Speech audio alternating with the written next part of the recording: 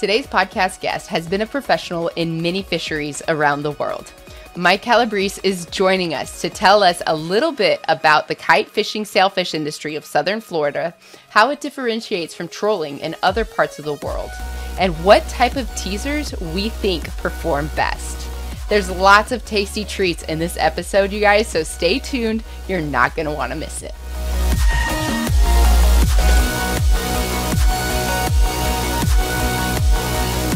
What's up, you guys? Welcome to the Katie C. Sawyer podcast. I'm your host, Katie, and today I'm sitting with Mike Calabrese. Mike, thank you so much for joining us. Where are you sitting in from? Hey, Katie. Glad to be here. I am at my home today in Jupiter, Florida, South Florida. Is that where you're from originally? Somewhat. I'm from a little further south, Pompano Beach, Broward County, and my work and stuff on boats had brought me up this way last few years, so decided to call Jupiter home. Yep. Jupiter's a really, really pretty place. What's your experience? Like, give us a little bit of rundown of your fishing history, your experience in the field. Oh boy. Okay. So, growing up in South Florida, obviously near the water, fishing was always a thing as a kid. I started out freshwater, bass fishing in the canals where I grew up. And then, that elevated into my buddy's dad was in a boat rental club. We used to take a boat out and go catch mahi. And then I went to a high school where I met some friends with boats. And that led to some tournament fishing with some friends from high school, which we got pretty good at. And ultimately took up work on boats in my early 20s, kind of undecided as to a career, had a connection on a boat, and the rest is history. Never looked back. Yeah.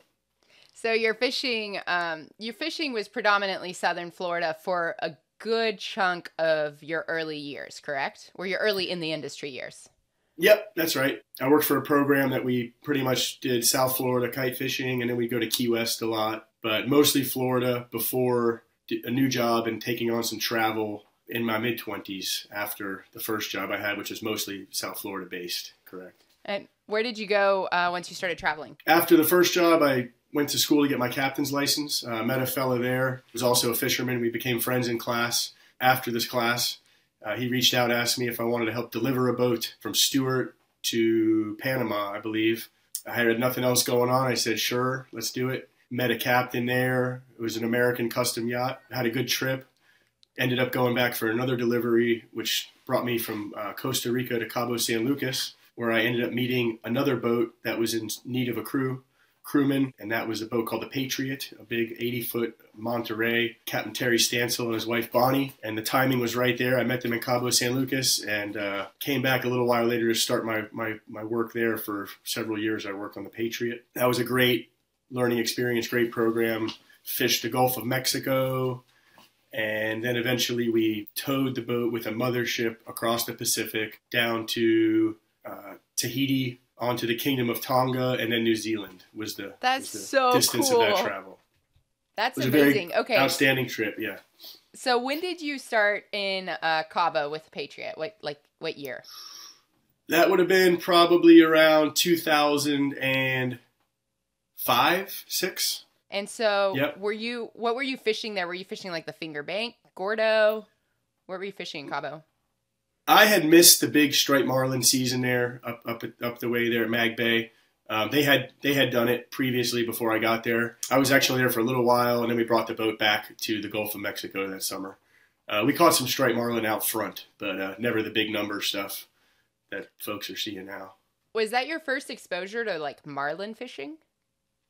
Somewhat. I did have a stint with a friend of mine who family had a boat, and I second mated that in St. Thomas for a season, which was another great learning experience, blue marlin fishing in St. Thomas. But other than that, yeah, I had minimal marlin experience until that point. So the St. Thomas marlin fishery is pretty, I've never done it myself, but it's like, I don't want to say rat blues, but like small blue marlin, correct? Like kind of similar to Costa Rica, or am I off? No, St. Thomas is actually known for bigger, average quality size fish. Probably 250 to 500 is, but it gets a little rougher there. The fish are angry there. They're very aggressive. Good average size fish, probably average 3+ and aggressive, good teaser bites. And people love it there for the the angry fish. What's the season in St. Thomas? It would be probably starting in June, but it seems, a little later. The best times I would say would be August, September, October, perhaps lately. Nice. Late Super summer. Cool. Mm-hmm. So, man, I hadn't realized that you were towed on a mothership across the Pacific Ocean. That's a story for another time. I'm gonna try not to focus on that because I have a million other questions I want to ask you. But you caught me off guard. You blew me away there a little bit. But okay, cool. So growing up in South Florida, you were doing now you mentioned the kite fishing. That's something that I actually didn't know even was a thing until well after I had started kite fishing for yellowfin tuna in the Pacific with artificial. And I came in, this is for the listener, I came into back to the Gulf of Mexico and was starting to work with an organization that had me in South Florida for a little while. And I called Mike up and I was like, hey, I need to understand this kite fishing industry. Like, why are we flying kites for sailfish? And why only here? So, Mike, can you give us some insight on that? Yeah, so, I certainly didn't invent it or anything like that. I guess down in Miami in the 1950s or so, a fella figured out how to build and fly a kite and dangle some baits from it with release clips. Basically, in South Florida, it's kind of a function of our geography. We have a very steep drop off the coast. It drops off pretty quick. Therefore, the lane that the fish tend to hang out and travel in is quite narrow. So, for example, typical sailfish depth here, a lot of places, call it 100 to 200 feet of water. As you get down to South Florida, it's a fairly tightly compressed lane. With that being said, trolling can be difficult to stay in that area, to maximize your fishing in that lane. This fella, I know Bob Lewis is one of the first guys to build a kite, or those are the first kites from Miami there, but great idea. And what it does is it enables you to, almost like an outrigger, get multiple baits away from the boat and also fish them on the surface of the water where sailfish like to come up and feed. And it's very visual. You get to see the bite often, and it's a fun way to fish, and it's pretty efficient. Yeah, it's a fun way to fish. That's cool. So what you guys are doing is you're using the kites to put the baits in a very specific area because there's only a small surface area where these fish are most likely going to be congregating and feeding. Right. So, that's the thing about any fishing is you never exactly know where the fish are going to be as far as depth of water, location. But basically we'll take the wind direction into, wind direction combined with current. And that's how you decide where you're going to put your boat and how your kites are going to angle behind the boat and what depth of water they're going to be in.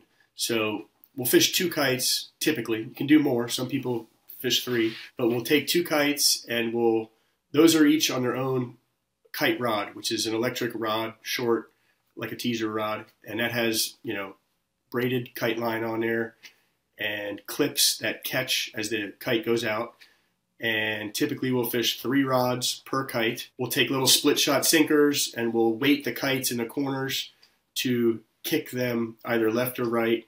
And once again, depending on the wind direction, how much kick or bank do you need to, essentially we're making a fence for these fish that are migrating south at the same time as the boat's drifting north. We're almost intercepting schools of fish, and your 3 kite baits are designed as, you basically want to cover as much ground as possible to cut off these fish moving south as your boat moves north, typically. So how do you if you have 1 kite and 3 baits from each kite, how do you keep your baits separated? Because they're live baits, right?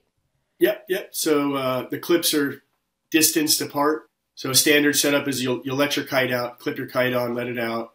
About 100 feet comes your first clip, which will be your long. Now the kite rods are outboard typically in the covering board of the boat or in the wings outboard.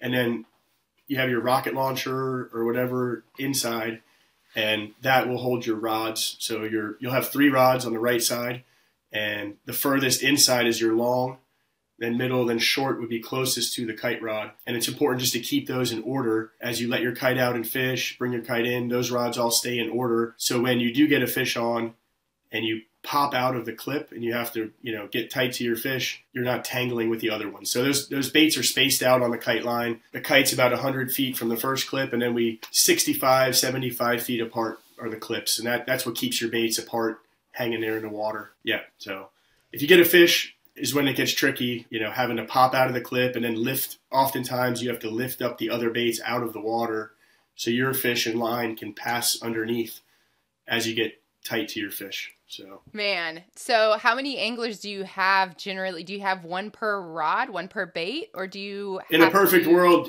Yes.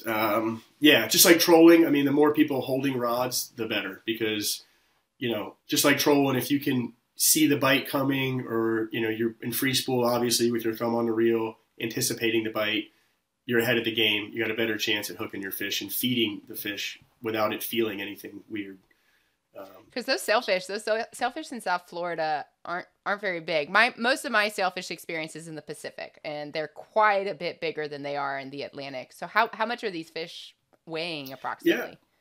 I'd say the average fish is probably around 40 pounds. I mean, they are, they vary in size. Some days they run bigger. Some days you notice they're a little smaller. But I will say, where they might not be as big as the Pacific sailfish, they do fight quite a bit harder. They're a little, they tend to go deeper on you during the battle sometimes, change directions very crazily. They're wild fish, and there's no telling, 1 minute they could be jumping out here to the left, and then the next minute they're 200 feet over that way, and you got a big belly in your line. Trolling, once again, like in the Pacific there, you hook a fish, put the boat in a turn. They tend to stay in the middle of the circle, of your turn. Hooking a fish on a kite, there's no telling where it's going to go sometimes. So it can be a little tricky with all those baits in the water, hanging. Also, the boat spins to go catch the fish, and now you got kites wrapping around your tower with your baits are off your bow. Sometimes you get a bite while your baits are off the bow, catching another fish. But it's a very much a team effort, and the more people you have that are competent and helpful, the better you're going to do. Just like trolling. Yeah. All the more reason to have somebody on every single rod, every single line. Absolutely. Yeah, paying attention, watching your baits. We have the floats or markers that we fish kite fishing. A lot of the trolling guys make fun of them, call them bobbers, but it's a pink styrofoam float, which it's a visual indicator for us on the boat. That your long bait might be 250 feet away from you or something, but it's hard to see your bait in the water. Plus, you want your bait a little underwater. You don't always see your bait. We're actually watching our pink styrofoam floats, which are at the top of our 15-foot leaders. So those we're trying to keep above the water, and when you do get a nervous bait or a bite happening, that thing kind of starts to show, some funny activity, and I might be getting a bite here. My bait's nervous. So we're staring at pink floats all day long, basically. When we were fishing kites, we'd have just one kite and then one artificial on it. And we'd have to tie like a fluorescent ribbon to it just to have an idea of where the heck that was, because if you're doing your job right, you can't see your line and you can't see your bait. So that's right. I had a question, but I'm gonna go real quick. Fishing for the Pacific sails, with so much experience fishing for Pacific as well as South Florida, the smaller ones, do you find that there's a difference in the bite? Like, are the smaller sailfish more finicky when they eat? It depends. Some days, and I don't think any fisherman completely knows the answer to this. You have people talk about the moon, the tide, this, that, and the other thing. We like to make excuses, let's say, when things don't work out. But I will say that you tend to get more aggression out of fish when they're traveling in a pack. So, for example, if you get a really aggressive bite, it's an indication that there might be more fish with that fish because of the competition factor. Typically lazy. Sometimes these sailfish are extremely finicky, fussy. they could come up and look at your bait. We call it window shoppers, because on the kite, you're sitting still. You're able to actually kind of sit there and watch it all happen. And sometimes a fish will come up and eyeball your bait, swim a circle around it, and swim off like it was not interested. And for whatever reason, it happens. And other days they're chewing the paint off the boat. So it's just, you just got to go to know, I say. And, sometimes it could be the bait. We often think, we always carry different kinds of bait. A few different staple species of bait that tournament boats are going to go with. If you had that happen to you, sometimes you say, oh, maybe he didn't want my goggle eye. Maybe he wanted a herring. But who knows? They don't talk to us. But all you can do is take that information and try to, if you got to change your bait for the next one or something. But they can be very finicky, especially in certain weather conditions. Weather, I call them weather fish down here. They're extremely, their feeding is a lot based upon weather. Cold fronts, I can elaborate on that. Yeah. Yeah, how so? Tell me more. In South Florida, in the winter time is sailfish time, and when we get cold fronts, north wind, cold temperatures is typically when you get the fish biting. I believe it has to do with the colder water temperatures of the north, pushing them down. Then they start to fight the current of the water. They're traveling south. They're stemming the current. They got to use more energy to swim south. With that cold weather comes north wind, which makes big waves against the current. So when that happens, just last week, we can get into this, but we had a big event here. We had finally got a couple real strong cold fronts where we got down in the 40s for South Florida. It was real cold. And the fish finally showed up. And so when it gets real good like that, they get to biting, they get to moving, tailing sailfish, which I'm sure you've seen in Cabo San Lucas or with striped marlin. But, when the waves direction gets right, they'll pop up on the surface and try to catch a ride with the waves. And that's when the really big numbers come through.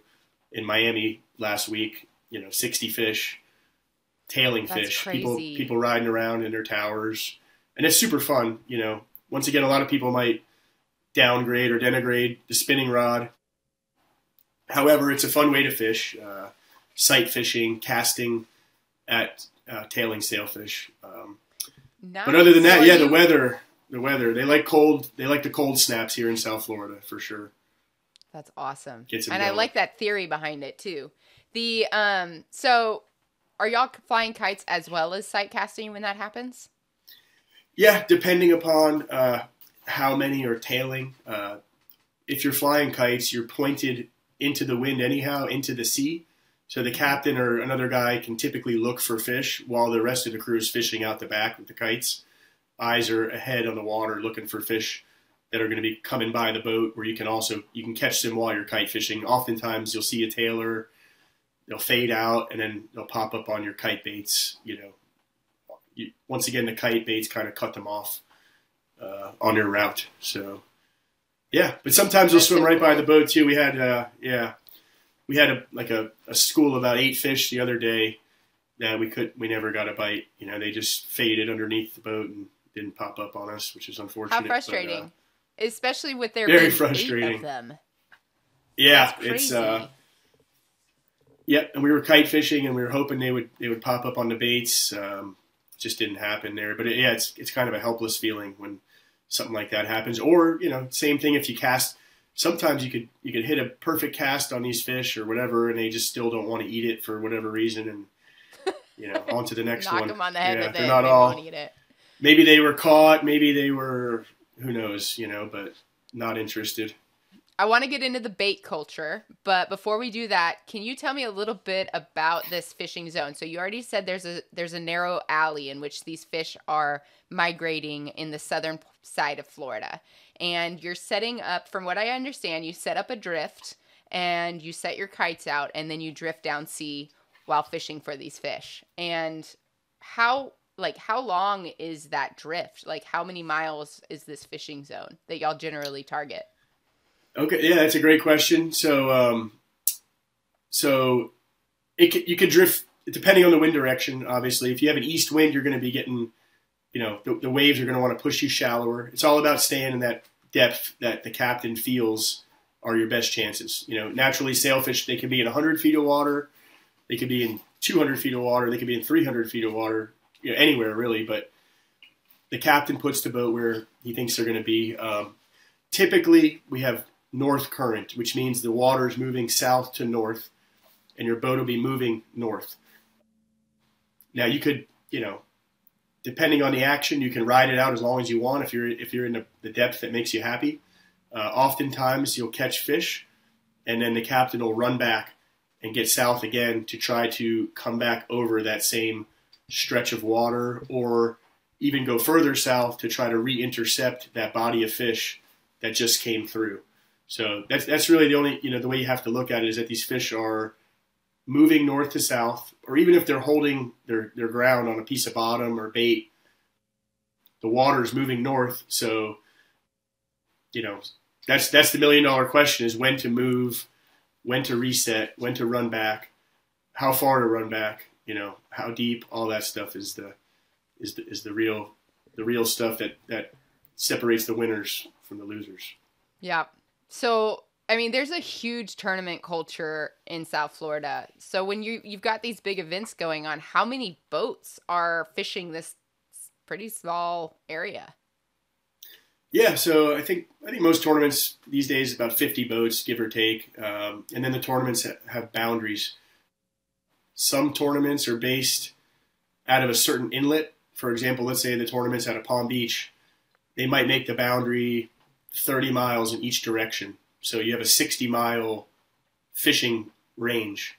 Other tournaments, we have one coming up soon here called the Jimmy Johnson. We also just had one called the Sailfish Challenge.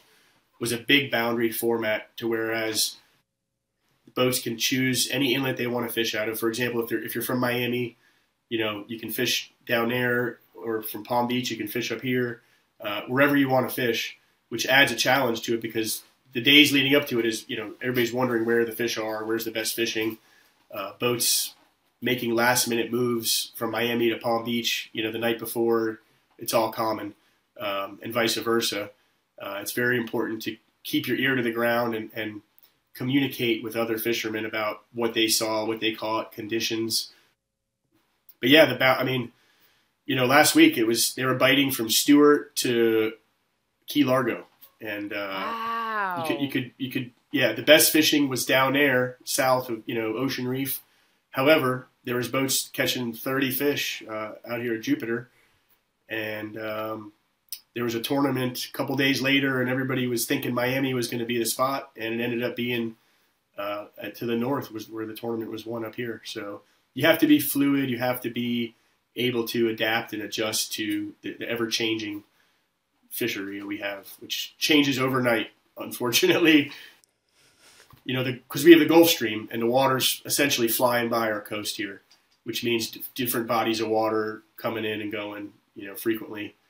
And, with different nutrients in it, different That's levels right. of float zone and all of that. Yeah. Now, current, water temp, all of it. Just yesterday, fished a 2-day tournament. The first day, the water, we saw tons of man-o-wars. There was probably some of the most I've ever seen in my life, hundreds. And they were actually they would grab your kite baits. If they drifted too closely, you'd have to lift your bait because these man-o-wars would find them and get them. And anyhow, how frustrating. Saw a pile of them on Friday. Yesterday we go out there and didn't see as many. There wasn't nearly as many. The water color was different. It changes. And you gotta react and adapt. But it's all part of the challenge. Yeah. Yeah. All the more reason to be fishing consistently during the season to stay competitive. For sure. Right? Yeah. Yeah. What's that? So the bait culture down there is pretty specific. Oh yeah. People are fanatical about bait for sure. It's very important. And which makes sense. But you mentioned herring, goggle eye, What's your favorite kind of bait? What do you make sure you have, and how do you make sure that your bait is healthiest for your tournaments or your fun fishing? Yep. So basically, there's three main baits. You got the goggle eyes, threadfin herring, or greenies. Looks like a big pilchard or something, almost like a tarpon, baby tarpon. And then Spanish sardines, which are probably the most sought after bait, the sardines. However, they also tend to get bit up a lot by bonitas and other critters. So goggle eyes are the main staple source of bait here. The thing about goggle eyes is they're caught at night. So most people end up buying bait from bait guys that go out and do it at night. Very hard to obtain goggle eyes sometimes. A lot of times the bait guys, even in Palm Beach, will trailer their boats all the way to the Keys to catch them in abundance so they can, have enough to make it worthwhile to do it. So anyhow, goggle eyes, shoot. Lately they've been upwards of $200 a dozen here in Palm Beach, which is crazy. Yeah. It used to be, I remember growing up, it was $40 a dozen and $20 a dozen for pilchards. Now you're looking at, it was up to 120 for gogs, and then during tournament season, they've been tough to catch lately. The prices are around $200 a dozen for these things. And those baits, the goggle eye is good because it's a hardy bait. It's typically a little bigger, probably 8 inches or so, and they're strong. They're a great bait for your long kite baits, which is the furthest one from the boat. It's got the most wind effect on that kite bait, blowing your line in the air. So on your long bait, typically you want a big, hardy bait. Goggle eyes are known for just kicking their tails off and putting out good vibes and strong vibrations and splashing. So definitely goggle eyes. If there's only one bait you could have, it'd probably be a goggle eye. Lately, we've also had access to threadfin herrings, which are, like I said, like a big pilchard, greenies. Those are all over the place too, from Costa Rica to Louisiana, obviously, and Texas, I'm sure. Those are great sailfish baits. We call them scale baits.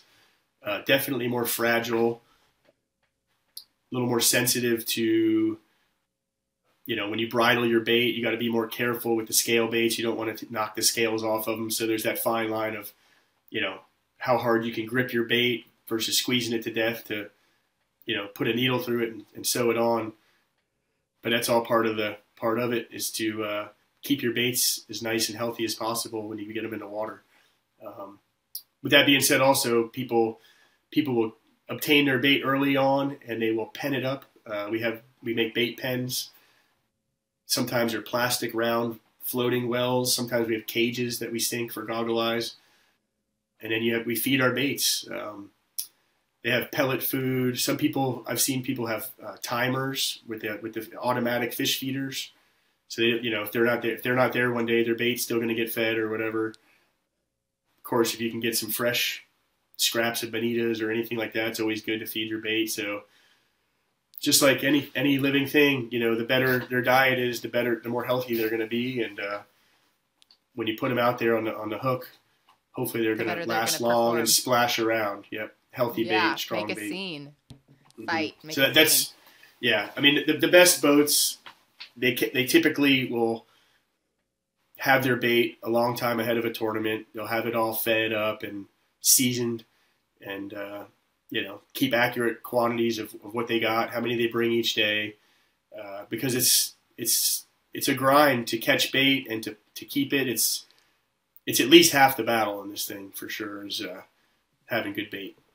Ultimately, you got to be in the right place, in my opinion. There's no substitute for being on top of the fish. But yes, bait is important for sure. Just like trolling, when you're doing your ballyhoos and you're prepping your ballyhoos, and if some of them the head breaks and you got a batch where they're weak, you say, shoot, this isn't good. Your color on the tape, you want to put your best bait forward for sure. In any fishing. When these guys are feeding their baits, bonita fish, something that's going to give them a healthier appeal because it's what they're eating kind of in the wild, right? They get that same nutrients. Didn't you tell me that they have like their own like dock bait blenders, and how does that process work? Yeah, I mean, it depends on, everybody has their own way of doing things. I personally have a blender in my dock box that when I catch bonitas, I cut bonita strips. I'll save those for wahoo fishing, planer fishing, but you can take the meat, and it's that good red meat, and it's got a lot of good nutrients, I'm sure.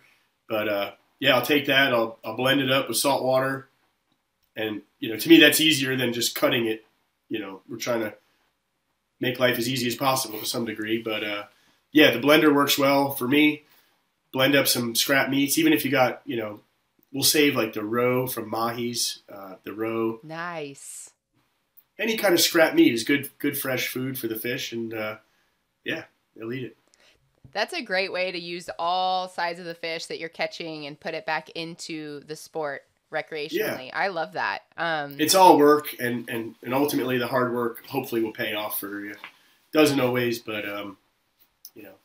having good bait it's one of the things we can control. So we're gonna do it. What about the sardines? You spoke a little bit about the scales, the goggle eyes, and then what about the sardines? Sardines are great. We've definitely had some of our best fishing, typically to the south in the Florida Keys, or if the fish are tailing, a sardine is a great bait to cast at a fish because of they'll stay on the surface when they hit the water, as opposed to like a goggle eye will want to swim down.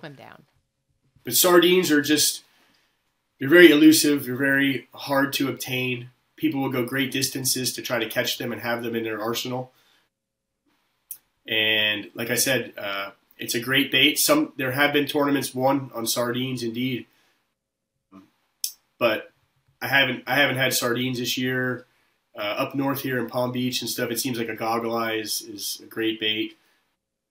But when you get down towards the Keys there and Ocean Reef, there's somewhat better habit. We can catch sardines here too, certain times of year. In the summer, they're all over the place in Jupiter. It's all you want.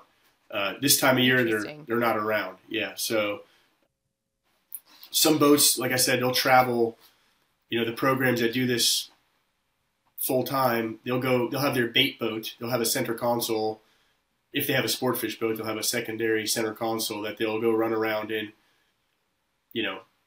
Leave out of Fort Lauderdale, run to Miami or beyond to catch sardines, bring them back, pen them up for a month before the tournament. That's the extent people will go to have sardines.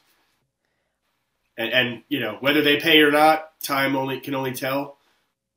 There's been times, we used to fish a lot in Key West and a sailfish tournament in Key West, and we would spend so much time catching sardines before the tournament. Even there was a lay day, we'd fish 3 days in a row and then have a lay day, and we'd go run 60 miles to catch sardines on a lay day, and sometimes we'd only catch a dozen, and a lot of effort into that. And sometimes, in hindsight, it's like, oh, maybe we didn't need them, or maybe we didn't need to do that. But, once again, if you can control something and you make the effort, you try to do it to have the right bait, But yeah, so the sardines, definitely one of the sailfish's favorite food, because if you go down there to like Isla Mujeres, Mexico, which is also in the Atlantic or the Caribbean here, same fish essentially.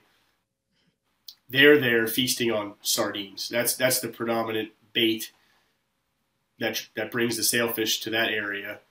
Massive schools of sardines and cigar minnows, but sailfish love them. I would say it's like probably one of their favorite natural foods to eat. For sure. Man, that's so cool. Yeah. Okay, I have a question for you because, and I want to make sure I understand this correctly. So the Isla season is December, January, February, right? Mm-hmm. Pretty much, yep. And then we have the South Florida season that's February, March, April. Lately, yes. In the past, tournaments used to start in October, November, and they still do, some of them, but for whatever reason, the season seems to be shifting later on here. The last few years, the best bite has occurred towards the end of February, early March. maybe it's just when the water temperatures finally get cool enough to the north where the fish have to come down at that point. Yeah, so that's my question. So how are those, if those fish are moving north to south, but the season is earlier in Isla, how is that working? Like, are they going up? Are they going north and then coming back down? Like, are they circulating? Do we know what those fish are doing? I don't think we know. I think it's no, it's a great question. I mean, it's the $1 million question once again. That even the wealthiest of people and best fishermen don't have the answers to. But I would say those are different bodies of fish. I feel like those fish down in the Yucatan area, they probably spend their majority of their time down that way somewhere, perhaps into the Gulf of Mexico and Campeche or whatever. Gulf, yeah, like the rest of the year, wherever the sardines probably go is where they probably go. But yeah, there's been tags. I don't know if the Billfish Foundation has ever had a tag return from Mexico to South Florida or vice versa. I'm sure it's happened, but we'll have to ask. Yeah, and then also that you get fish off the Carolinas, and South Carolina had great sailfishing. I think in maybe like October or September this year, late season. Great sailfishing for them up north of us here. So I think we're seeing. I think the U.S. has an East Coast population of sailfish, and then perhaps the ones down there in the Yucatan are different fish. I would say. Yeah. We get a general, like a pretty good sailfish bite sometimes in the southern Gulf of Mexico out of South Texas. I want to say late July, August, September. It can get pretty good. So that's really interesting. Yeah, I didn't know it if could that's be those something fish that we know. Or I don't think anybody does. I think it's scientists that study the water. Plankton, chlorophyll, temperature, those factors are probably where they are, Because I think it's interesting that your speculation, your hypothesis is that they're two different bodies of fish, because from what I do understand is that sailfish, they don't really go very far from what we know on tagging data and tagging research. Right. So, right? Yeah, so, I would think so. Yeah. That's super interesting. Or as opposed to like blue marlin, which have crossed the ocean, they like cross ocean basins, not as much as bluefin tuna or as regularly as bluefin tuna, but they're all considered highly migratory species, but their migration vary, and I think that it's interesting that these fish are so small. The sailfish are I believe is the fastest fish in the ocean, right? I think that's what they say, and it makes sense. Based upon their size of their tail, with how thin they are and their mass, they're thinner than a marlin, so they probably slide through the water a lot easier, I'd say. So, they're neat. They're crazy when you hook one, especially, kite fishing, trolling, whatever, however you hook it. But, like I said, they could be out here to the left a couple 100 feet, and then next minute they're gone the other way, and you got a big belly in your line and jumping all over the ocean. It kind of reminds me of the difference between a big blue marlin and a little blue marlin. Like those little blues, they're so agile. They've got all that just spunk of a marlin, but with a lot more agility. Yeah. So I want to go a little bit into trolling. Am I wrong when I say that, from what I understand, north of Stuart, Florida, your fishing teams start trolling instead of kite fishing? Is that right? Yeah, that's pretty accurate. There's some boats that'll go. So if you look at Florida on a map or a chart, Palm Beach is where, north of Palm Beach is where our coastline starts to jog off to the west, to the northwest. However, the shelf pretty much continues straight north. So with that being said, Palm Beach is very close. To get to 100 feet of water, you're looking at, a mile, let's call it. Jupiter here a little north, about 10 miles north of Palm Beach, you got to go about 3 miles because of the coast starts to jog northwest there. Stewart, you're going further, 5-6 miles. And then Fort Pierce, even further. So anyhow, The shelf broadens the further north you go. There's more area where the fish can be.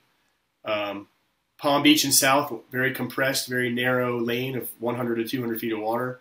Up that way, Stewart, Fort Pierce, and north, spread out. Fish can be, all over the place. A lot of habitat, potential habitat. So guys, they troll for them, and because they can cover ground, and it's also historical tradition. It's how they were raised doing it. I will say now you're seeing a few more guys out of Stewart starting to kite fish. They're realizing that it's quite effective. It's a little bit more relaxing way to fish. If you have, let's say you have a charter or guests on the boat that are, you're essentially kind of sitting still. It's a little more enjoyable in that you don't have to hold the reel. You're not holding the pressure of the bait, dragging it 7-8 knots along or whatever on your thumb. You're sitting still and you're watching your baits. And but yeah, the trolling thing is essentially due to the geography. I'd say up further north there, the guys got to cover more ground. And yeah, but you're seeing more guys starting to kite fish up that way too now. I find it interesting that the kite fishing is starting to kind of spread up that northern area. People are realizing, why not make my life easier and catch more fish for my clients, if you will. I heard a guy. So long as getting live bait is not an issue. Correct. Yeah, and it can be an issue. Stewart typically has good bait availability. They have a lot of those threadfin greenies up there. Boats, they can go out and catch them in the morning on their way out. And, it's especially if you got a 3 or 4 foot sea, kite fishing is going to be more comfortable as well for folks that aren't, if they're chartering a boat or something like that. It's more comfortable, more productive, better chance of hooking a fish, basically, being that it's a live bait that they're, the boat's not moving forward. It's easier in some regards. Ah, that's interesting. It's also it's also challenging in other ways as well compared to trolling. But like I said, I heard a Stewart captain on the radio the other day talking about how I can't believe we just figured this kite thing out, lately here. Can't believe we haven't been doing it longer. What a pleasure it is to fish kites. That's super cool. Yeah. Okay. That's new. Interesting. Well, I feel like a lot of guys disparage it because they don't know how to do it. And it's a fear thing, but the reality is I feel like if you want to be a good fisherman, you should be good at all types of fishing. And exactly. Yeah. And try it. Yeah. Who knows? Maybe you don't like it. Maybe it doesn't work for you. Maybe you have a different theory elsewhere, but you're never going to actually know if you don't give it a go. I think the hard thing, one of the hard things with kite fishing, sorry to interrupt, is that you're good. All 3 of your lines are on the kite line. So let's say your long bait gets a bite. Let's say you get a kingfish, chops your bait in half. Now you got to bring in all 3 rods to change that one bait. So if you're a mate, if you're the only mate in the cockpit, kite fishing can be a nightmare because you're not. It takes hands, it takes help. If you got a good crew and some good help, it's all good. Trolling, you get a bite, you're just dealing with that one rod. Reel it in, just put a new bait on, send it back out. Kite fishing, you got to bring the kite in, bring all 3 rods in. There's ways to work around that, but if you're shorthanded, it can be an absolute nightmare, especially if you got a lot of critters biting, bonitas, kingfish, whatever. What about grass? You need help. Is that an issue? Seaweed as well. Absolutely. Yeah. You can get grass on your bait, and then if you can't get it off, you got to start over again. It's a pain. That is a pain. Seaweed's always a pain, no matter what. But I will say I like seaweed for fishing because, lately we haven't seen much seaweed all winter long. Now there's a little bit of scattered grass in town, and the sailfish are here. I think it's got something to do with the whole basis of the food chain. The seaweed for sure, plankton.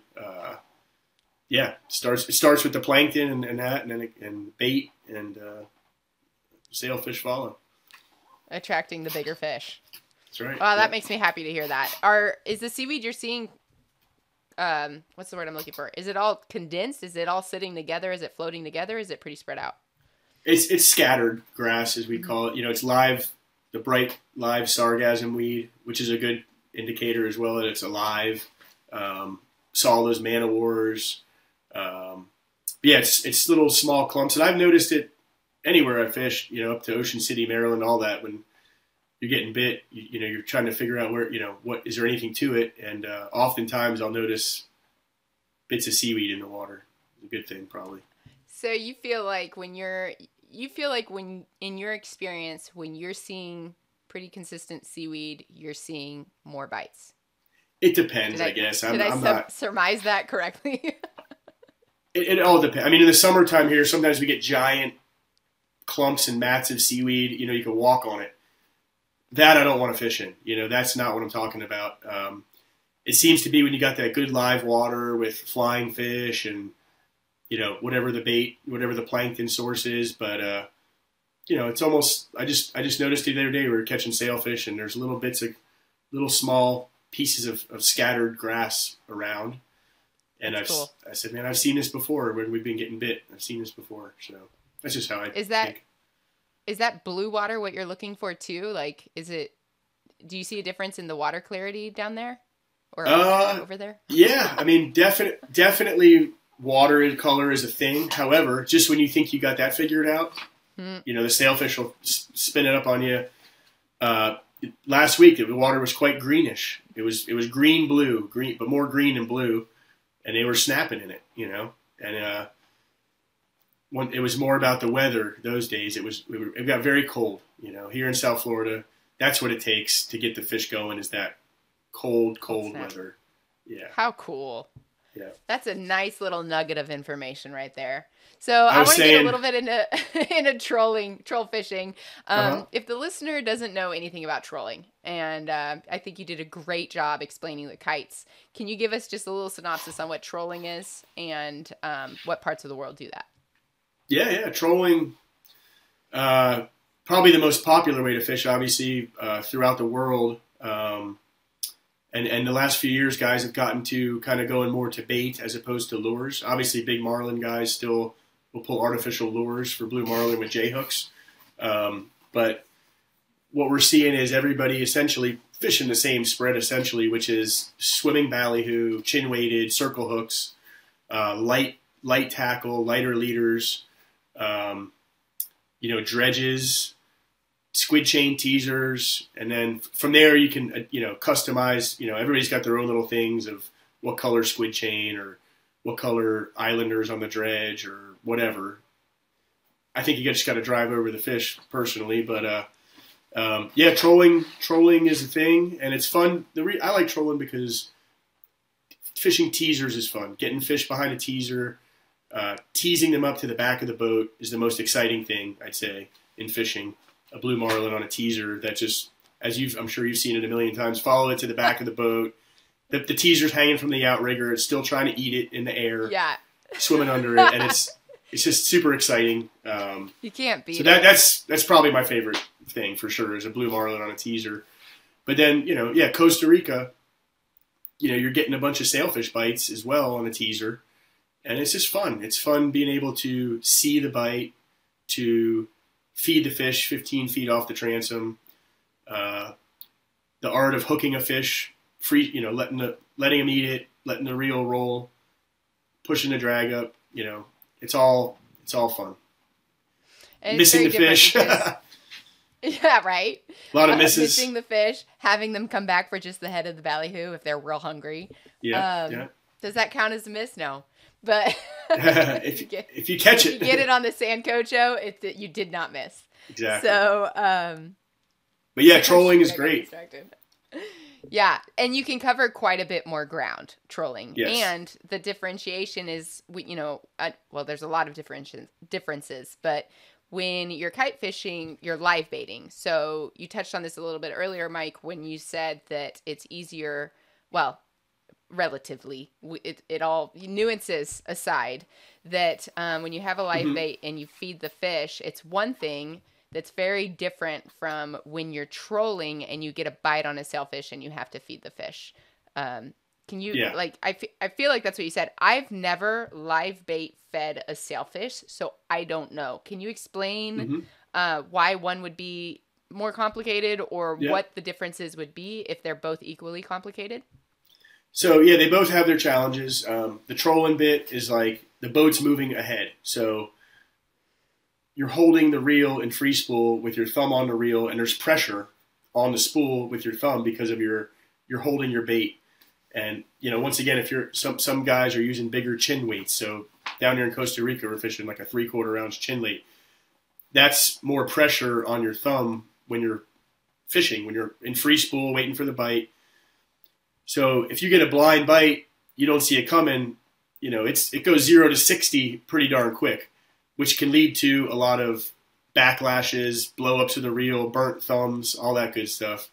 That's what's harder about trolling is the speed of the boat and the fact that you're already holding the spool with pressure with your thumb.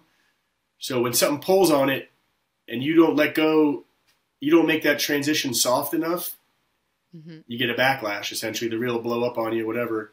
And that's the hard part about trolling is that 0 to 60 in 1 second. You know, kite fishing. Sneaky. Yeah, a long rigger bite. You know, let's face it, you don't see them all coming. You know, no. And if to do it, you know, you're going to have your best chance holding the rod with the reel and free spool, clicker off. You know, if you're able to do that with as many anglers, if you have enough anglers. But yeah, the boat moving ahead, that transition to letting the spool roll freely.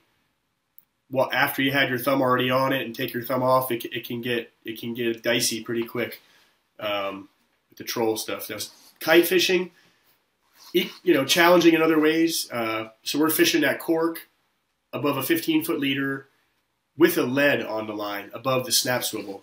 The purpose of the lead in kite fishing is to add weight to your whole thing so that the wind, because you have all that fishing line in the air, which the wind is blowing, which is wanting to pull your bait out of the water, basically. You know. Is the lead above the cork or below the cork? Well, some people put it above. Typically, it's right below the cork. Okay. You'll slide. You know, you got a bimini twist. You'll put a solid stainless ring, which is what goes in the clip, the ring. Then you got your cork. Then you got your weight, and then the amount of weight is based upon how much wind you have those days. But that's a whole other factor in. So you're kite fishing. You're sitting still. Essentially, you're drifting. You're bumping into the wind, into the waves, or whatever you're doing. But you know, you get a bite. You see your cork start to walk off, or dot. You know, something funky's going on. You're getting a bite. You can't just dump it because you'll drop the weight on the fish's head. It's not the same as trolling in that, you know, if you go to like a full free spool, you're going to drop that weight in the water, and then the fish is definitely going to feel that going on. And so kite fishing, a lot, we have fish that they come up jumping. So you're getting a bite, you're doing everything perfect. You're a little bit of thumb, just minimal to let the fish walk off and not feel any different pressure you're trying to do. Oftentimes they come up jumping. Which is the challenge, which is where things go wrong typically. It's a cause of panic for a lot of people. You know, what do I do now? The fish is jumping all over the place. Your line is still in the clip. And are you the big strike? No. So this is the question: is when do you engage the reel? When do you attempt to pop your clip and get tight to the fish? So, me personally, if a fish comes up jumping, I actually, at that point, I want to put my weight down in the water because that way the fish is dragging the line and the weight behind it. If it's jumping, that line is always going to be coming out down the body of the fish behind it. And you're putting, and it's dragging belly into water. Yeah. So if you have a fish jumping in the air and you try to pop your clip, you're pulling on it from above, and that's usually when you'll pull the hook out or pull the bait out. You know, I think when they come up jumping, I think they got stung with the hook. I think the hook point has stung them. It might not be all the way through the barb or through the corner, but they're stung, and that's why they're jumping like crazy. And at that point, you know, I've been doing a little more angling this year than ever before, actually, and you know, I will wait until the fish settles down before attempting to pop out of the clip and get tight to the fish off the rod. You want it's all angles, essentially. It's all angles. That's so interesting. And yeah, you don't want to pull, you know, up or pull, you know, you want the fish to be swimming away from you down in the water. You want to get that low angle on coming tight and letting that circle hook find its home. So because when you're trolling, if you get bit and you're feeding your fish and your fish comes up jumping before you engage the drag, more often than not, you're going to lose the fish. You're not going to catch it. You have to get your rod tip down, keep that line in the water as much as possible, which is exactly the same principle you just said. So I love that. Makes total sense. But how interesting, thinking about it with the line up in the air, in the sky with the kite still, because it's still in the clip when you get eaten. Correct. And then with that weight, man, that was cool. Angles. I'm really, and then you have the weight too, like I was saying. It's neat. It's all physics. It's all geometry. And once again, you have the weight on your kite line, which is totally different than trolling. If that fish is jumping 100 miles an hour, he's towing that weight and all that belly of the line through the water. People don't realize, like, you got to back off your drag. There's a lot more force and pressure down near the hook on the leader than most people probably recognize when that fish is, going 60 miles an hour through the water. So and especially like the more line you have in the water, the more pressure, more belly, more drag. Yep. Depending on if it's a windy day, you have 1.5 ounces of lead instead of a ½ ounce. That's a bigger that's a lot. Egg sinker. That's more drag in the water. So this is where the angling skill would come into play, as far as not breaking fish off or pulling hooks and stuff like that, pulling the bait out of their mouth. Man, that's cool. Man, time has flown by. I did not realize we've already been talking for about an hour. I really want to touch on, you mentioned teaser fishing and that it's your favorite too. My personal favorite is blue marlin bait and switch, right? I love having teasers, no hooks in the water, 2 dredges in the water, which can be considered, some people call them teasers as well, submerged teasers. And then to pitch a baited, like a hooked bait out to the marlin after you take the teaser away. Can you, I know that, Firetailz is one of my favorite artificial dredge baits, if not the #1 to me on our operation. We had in the mag season this last year, we had a tinker mackerel dredge from your new Firetailz strips, and absolutely loved that thing. It was so rad. Can you tell our listeners a little bit about your Firetailz project? Because I want to hear all about it. Thank you very much. So I'm also a mate. I've been a mate for 20 years on private sport fish boats. Captain as well. However, I've only had I've stuck with my jobs. I've had great jobs, worked for great captains, and I've had longevity in my jobs, which is still a mate. However, I like to work efficiently and smartly. We used to go to Isla Mujeres fishing for sailfish, and that was my first real. I did all the other travels with the ship and all that down in the Pacific. I never knew about dredge fishing. I wish I could go back with what I know now, honestly. However, so I get down there to Mexico and I get to learn this stuff. And, a lot of people think, if you have all mullet on your dredge, you're going to do better, right? So, or all ballyhoo dredge, whatever. Natural dredge equals better fishing. I learned that's not the case, in my opinion. Okay, it's being in the right place, presenting your baits on the right angle, tacks with the sea, all those sort of things, being in the right place, in my opinion, are far more important than what you have on your dredge. And even your hook baits are far more important as far as how they're presenting and swimming. So anyhow, we used to fish a ton, rig a bunch of bait, and, we would fish many days in a row. After fishing, I'd have to have dinner on a boat. It never ended. It was long hours.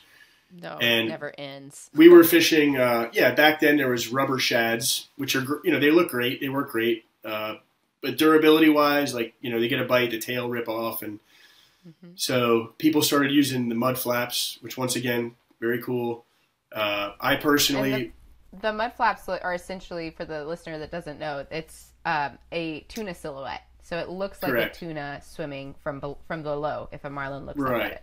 Yep, they got the pectoral fins, which is great. You got a great silhouette.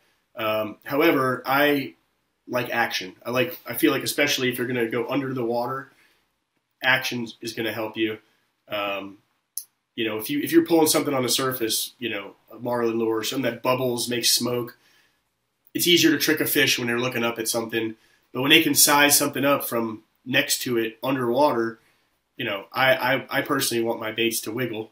So anyway, I started thinking outside the box, thinking of how I can make. Pause real quick. Yep. I'm so sorry to interrupt you, but I want to make sure that the listener knows a dredge is essentially it's pulled underwater, a couple feet underwater, and it's designed to simulate a school of bait. And these fish, these billfish specifically, they're visual feeders, and they really like to go after, just like all things in the wild, they'll go after the weakest link. So if you see a school of bait swimming, and then you see one bait swimming behind it, aka a hooked ballyhoo, that fish is more likely to go off of the flat line, the hooked ballyhoo, and feed off of there, right? Which is attached to a fishing rod. Yep. And hopefully an angler holding the reel, like we were talking about earlier. So that's what these dredges are. So go on, Mike. You started thinking. Yeah, so, you know, your boat obviously is not supposed to be out there in a natural environment. It's a man-made thing, giant boat, propeller spinning. Making a bunch the fish of noise. will swim right up to the back of a boat, right? I mean, they're curious, but the boat is the biggest teaser, is what I'm saying.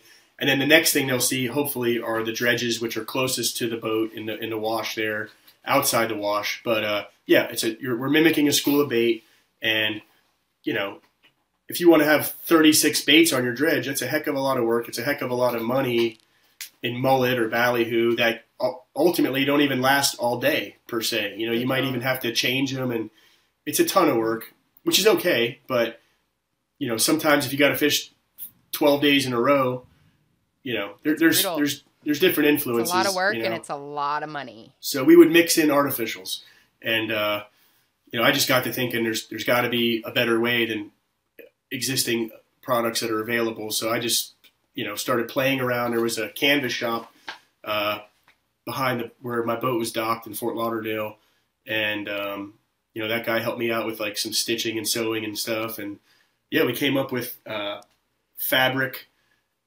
strips essentially that you know, they swim very well. We got color. They're lightweight.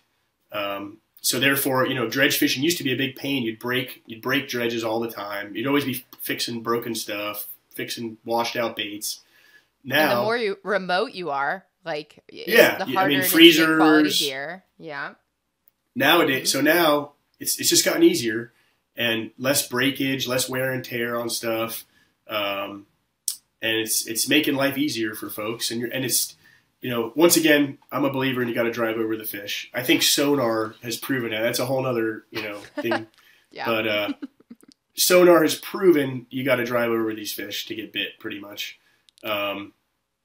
Anyhow, Firetailz are great. Helping people. Do you have any with you? Yeah, I'm here in my office. You want to show us a couple? Yeah, absolutely. So most recently, I have a great manufacturer made here in the USA. My guys are up there in Ohio doing a great job, and they came to me and they said, "Mike, we figured out we can print on the vinyl." And I said, "This is what I've been waiting for." You know, this is my second manufacturer. It's what we've all been waiting for. in addition to I have another job. You know, Firetailz is kind of taking a back burner. However, it's starting to get a little more popular, and now that I have this ability to print, I got to right away. I got out my paintbrushes because I've always messed with, like, I liked art, I like painting, drawing fish as a kid. I always drew marlins in my school books and stuff, and here I am now able to create my own designs and have them appear on these baits. So it's pretty cool. I'll grab one for you.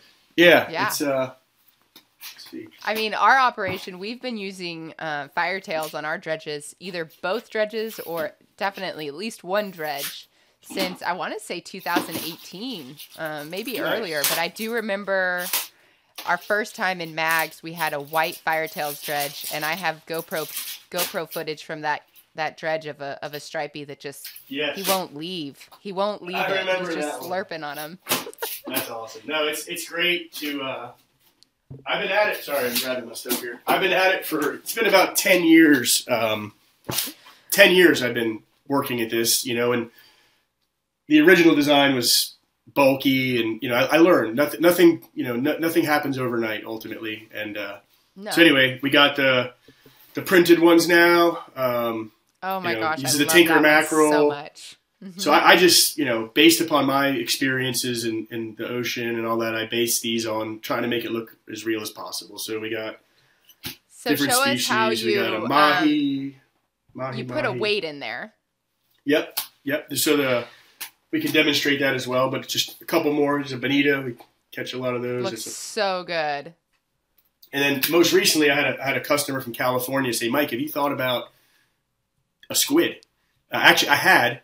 But this was before it was before I had the printing ability, and I was going to cut fringes in the back of it. It looked kind of silly. I abandoned the idea. So now that I could paint and print, this guy said, "How about a squid?" And I said, "All right." And I ended up whipping up a few paint patterns, and this is a squid. That one's currently sold out on your website, right?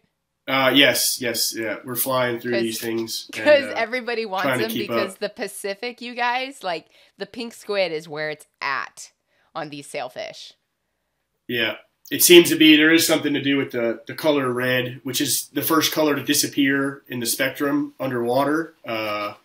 In fact, we used to paint our dredges red, and on when the camera was up close, it would be red. But if you jump into water and watch the dredge go by from 20 feet away, it's essentially invisible, which it works. So I'm guessing that's why squids are red, is to try to be invisible underwater to predators. Even more camouflaged. My blue water spearfishing wetsuit's all red. Okay, and, cool. Yeah, it definitely works. They don't see me coming. Let me grab a rig. I'll show you how to rig. But the simplicity and keeping our lives simple, because heck, a mate's job, there's tons of other stuff to always be doing, especially if you have, if you got to sit down at the dinner table with your owners at night or something, after cooking, long days, very long afterwards. days. Exactly. Yeah. So, there's, I don't feel there's anything particularly wrong with an artificial dredge. Now, a lot here in South Florida, the Stewart guys, the Fort Pierce guys, they're religious upon their mullets and their bait, and that's okay. In tournaments, all good. Yeah. However, it doesn't guarantee good fishing by any stretch. You still got to drive over, and the fish still have to be there. A lot of teams too, they'll have pre-rigged artificial dredge. They'll have dredge baits ready for the tournament, and that way you can easily change them out. And one thing I really like about these Firetailz is they're super easy to change out. Mm-hmm. Minimal drag, minimal, easy to unclip, all that. So, yeah, typically we'll just, people can put stuff in front of them. A lot of folks like to use islanders or dusters, sea witches, whatever. These baits have their own colors, so I don't really feel like you need that stuff. What I do is I just make a little rig, which is just a piece of monofilament with a weight, and that is designed to go up through the bait, and there's a stitch in the nose that this comes out of. Let's see if I can get this here. But that's the rig, and that's how we rig these things. It's super easy. Yeah. Anyhow, here it goes. So then you're left with just a little mono loop that'll attach to your dredge, and that's it. Simple and easy. With a little paper clip. Right, on the dredge, yeah. So, and then the other advantages to these lightweight strips is that you can put more on your dredge. So, for example, where you might only fish, 2 per arm in the past, you could put 3 per arm or even 4 per arm. You could put droppers. You could make a giant dredge that you can still rip in when a blue marlin shows up on your bridge teaser. You can still rip the dredge in with your 24-volt LP and not hurt anything, and not break the dredge, and not hurt anything. Basically, it's super light. They're so much lighter than comes in easy. They're even lighter than mud flaps, and there's less resistance, there's less drag, and then also you don't want your marlin to get its face all up in the dredge, because it gets a big bite out of something artificial, or even like a rigged mullet, and it's most likely gonna potentially get out of there. Yeah, we're trying to raise these fish up from the deep. It's once again the boats I fished on. Clearly, it seems like even if you don't have a sonar, they'll mark fish on the sounder. I just marked one 100 feet down. They're down there. I got videos that show them raising from the depths, and they hear the boat, the harmonics of the boat, the whitewash, whatever, and hopefully they see that wiggle of the dredge against the silhouette, against the sky, and your spread is what attracts them. You got your hook, like you said, they're looking for that weak link, whether it's the flat line or your squid chain with the chase bait. That's what gets them fired up is your spread and mimicking, I guess a school of baitfish in the ocean running for its life. That's awesome. I really like that you called the boat the first teaser because for sure. For sure. Think about it. I don't know if have you ever heard a feeding frenzy underwater? Like a big old I can't say I have. Frenzy. I can't say I have. So loud. It is so loud, you guys. And cool. these boats are making a lot of noise, and these fish are responding to it. So like Mike, you just said, they're coming up from the deep. They're like, hey, something's going on. Then you got this school of fish next to it. They're like, oh, okay, I see you. And then, oh, look at that, a straggler. I'm ready. If they were that smart, they would say, this boat's not supposed to be here. This isn't right. I'm not doing this. Let's face it. They're not that smart. I think the speed, once again, in trolling, I think if you get a fish swimming fast enough, they can't think as clearly and perhaps process their thoughts when they get to swimming to match the speed of a boat or a fleeing bait. And you trick them, you trick them basically with but I think speed is a huge factor in, obviously you can't hang this from a kite sitting still and have a fish bite it. It's probably not going to happen. Right. You got to be moving it fast to get it to wiggle and get this fish to flip the switch. We'll make sure to put some dredge footage on this video. If you guys are listening to this podcast, come check it out on YouTube. We'll put some dredge footage on here so you guys can really see the way those firetails look when they're swimming, like Mike said, because they make a lot of noise. And by noise I mean they have a lot of movement, and they're really enticing for these fish. Mike, I have one last question for you. We need to wrap up, but what is it for you that gets you coming back to the water every single day? Oh, it's definite.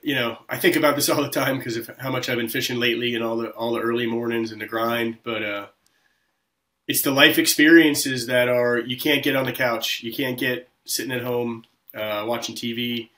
Fishing there's all kinds of challenges, all kinds of emotions in a single day, a wide variety of emotional roller coaster things, and it's living. And you're out there away from the rat race.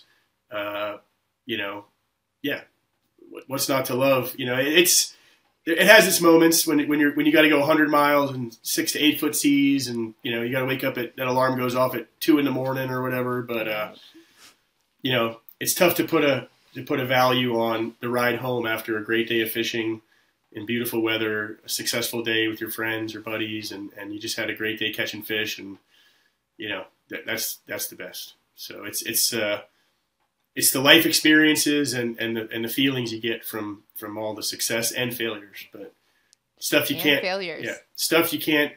get sitting on the couch. I love it. Sure. Absolutely. 100%. Because even when you fail out there, you're still learning and you're still living and you're still feeling that freaking drive. I love it. Sure. That's awesome. Absolutely. Cool, Mike. Well, thank you so much for joining us today. Can you tell our listeners where they can find you if they want to follow more of your adventures or check out these Firetailz? Yeah, thank you, Katie. It's Instagram. I have the Firetailz on Instagram. It's a little underscore in between FIRETAILZ. Here's my sticker. But that's the business, and I'm I work full time here in South Florida on a boat, and I do some freelance fishing as well. And Instagram, I guess these days, and I got a Facebook too. It's my name, Mike. Yeah. So awesome. Thanks so much, Mike. You guys heard it here, KDC Sawyer Podcast. If you enjoyed this podcast, please feel free to like, share, and subscribe. If there's any educational content in here that you think somebody else could benefit from, share away. If you're listening on your podcast listening platform, please feel free to leave a review for the KDC Sawyer Podcast. I really, really appreciate you sitting in and listening to us today. As always, don't stop chasing your wild. We'll be seeing you out there.